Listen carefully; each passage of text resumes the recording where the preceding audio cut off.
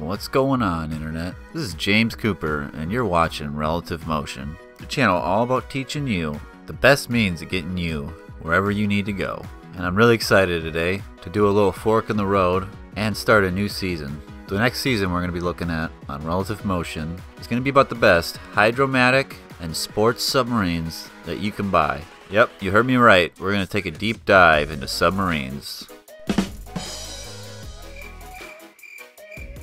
A hydrobatic submarine takes the idea of aerobatic airplanes and transforms the same principles to underwater. So as the sports submarines, they're obviously the fastest, and they're also the most maneuverable for doing these hydrobatics. So these submarines are more just about having fun than anything else. Which if I owned a submarine, that would definitely be on my checklist. Because I don't know how you get in one of these without a giant smile on your face. And in this episode, you're especially going to have a smile on your face, because we're taking a look at the Deepflight Dragon, which is just as awesome as it sounds. This submarine with 6 giant thrusters all over it, and being so tiny, is what I would call the most agile submarine that you can buy on the planet.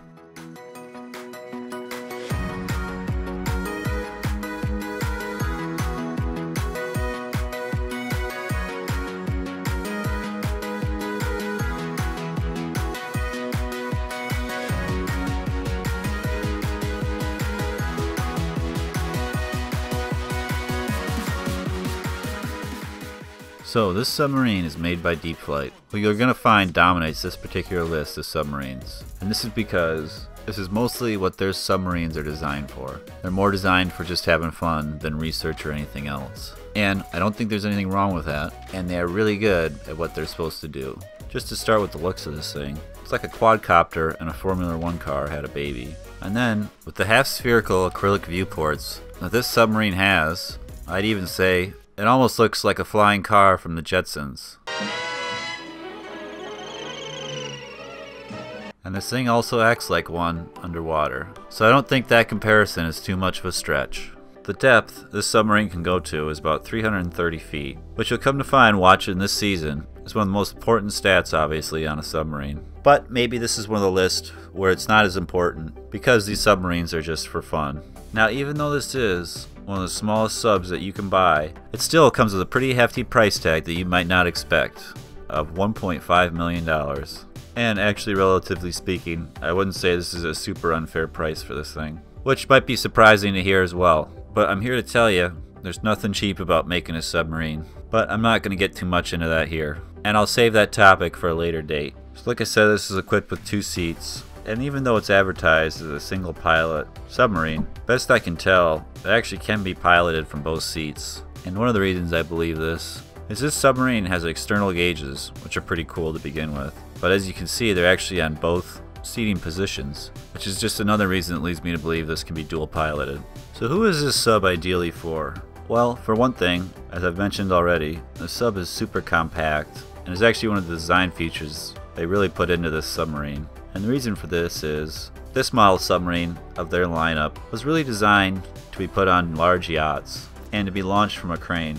And its compact size helps with storing it on smaller yachts, relatively speaking here of course. Some of the other design features they obviously put into this for making it really easy to launch from a yacht is the fact it's really lightweight at only 4,000 pounds, which makes it easier to find a crane that can handle lifting this submarine. So if you're looking for a submarine with a really small footprint to put on a boat, or maybe even for your garage, this is definitely a sub to look at, and would also be the smallest sub available for purchase if it wasn't for the sports sub, which we will definitely talk about later on this channel, and is a great entry submarine because it's a lot cheaper than one of these. And they start around $75,000 and go up from there quickly.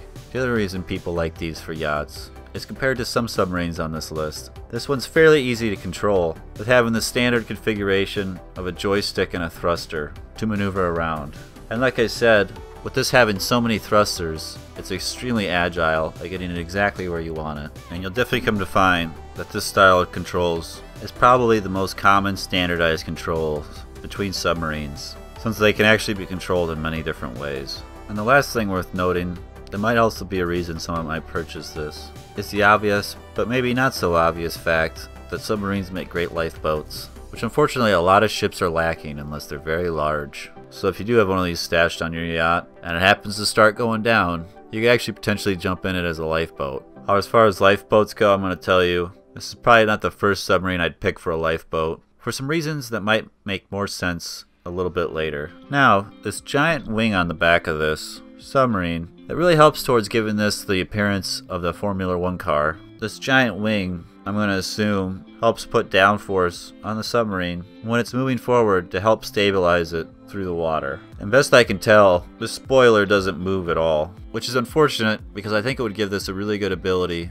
to trim the submarine as you're going forward. As far as your attitude goes, which just simply means the angle at which you're going up or down. However, it does appear that these two tiny fins at the front might actually be diving planes. Now, diving planes, which I'll talk a lot about in these videos, are simply the controls for submarines that act really similar to wings on an airplane and help control the movement of the submarine through the water. And as I was saying, I really think these front fins might actually move, which I think would be a huge help to helping this submarine be really easy to control moving through the water. Not that it already isn't, having 6 thrusters on it though. But as you'll come to find out on these lists, since submarines are so rare, it's pretty hard to find information on these. So unfortunately, I'm trying to make do with the most information I have available to me. Now I guess one of the reasons also I really hope this has a set of diving planes in the front is that you'll come to find another really important characteristic that I think of submarines is how many ways they have to surface. Because although it might not jump to your head right away, submarines are actually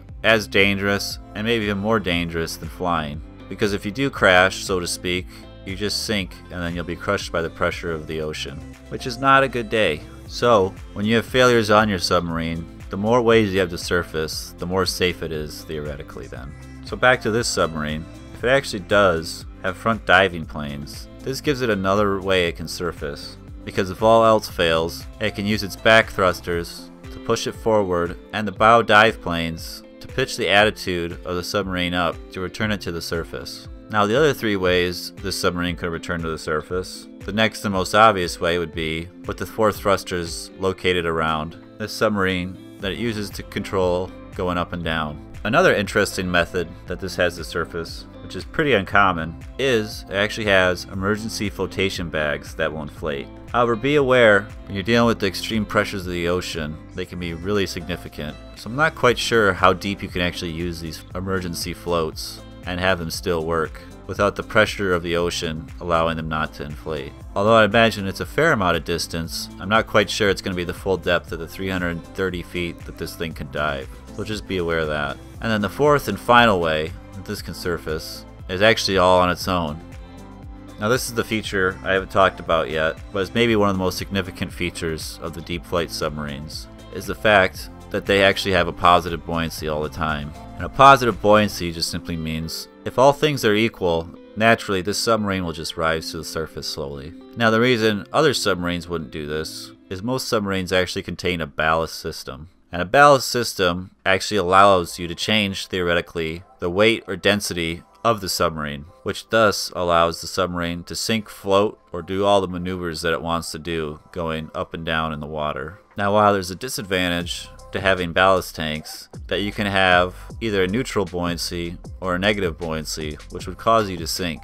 If you don't have this system, like this one doesn't, you're going to always be positively buoyant. So this type of situation would never occur. However, because this submarine is always positively buoyant, the submarine is constantly fighting the submarine itself to stay down underwater, which, as you can imagine, uses a lot of energy. So having a positive buoyant submarine decreases the efficiency of the submarine from the fact you can't make the submarine neutrally buoyant and just sit in the water using minimal battery power. You always have to be running some sort of motor to keep you in place if that's where you want to stay. However, I really can't hate too much on this for the fact these deep flight submarines are positively buoyant, because they're not really designed for going underwater and just sitting there. They're more designed, as all the submarines on this list are, for having fun and, for the most part, always being moving. Because if you have a hydrobatic or sports sub, I would say that's going to be mostly what you're doing.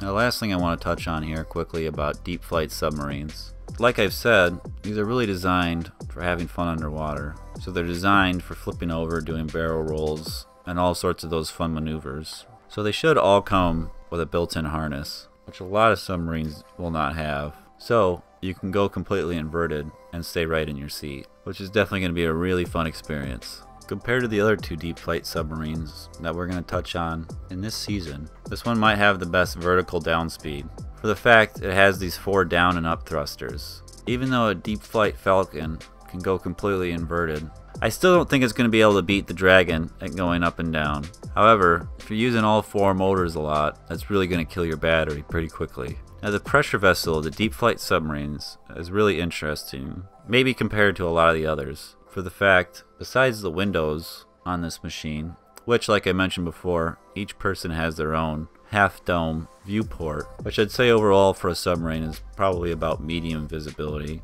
It's not great, but it's not bad. The rest of the pressure vessel of the deep flight is made completely of composites. Now the pressure vessel, like it might sound, just simply means the actual vessel of the submarine that contains the pressure of the ocean pushing in on the submarine back and keeps the submarine from crushing. So obviously it's very important. Now the advantage of having this composite pressure vessel is just like how a lot of high pressure bottles are now going to composite. They're a lot more reliable, stronger, and lighter weight than a similar metal bottle.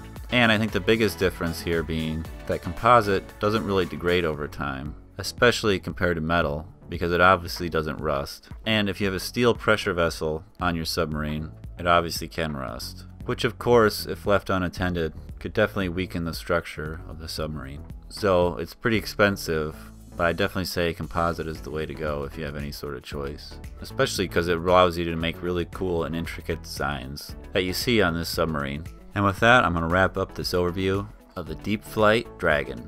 Now if you think this submarine's as cool as I do, I'd love to hear about it down in the comments below. And of course, if you want to see more submarines on this list, consider hitting that subscribe button below so you won't miss any of those videos. Like the next episode in this season, we're taking a look at the classic and first deep flight submarine, the Deep Flight Super Falcon, which I don't think is unfair to call the underwater fighter jet. And check out that video if you want to see why this submarine is as fun as it sounds. And until next time, I'm James Cooper, and you've been watching Relative Motion. For some reasons that might make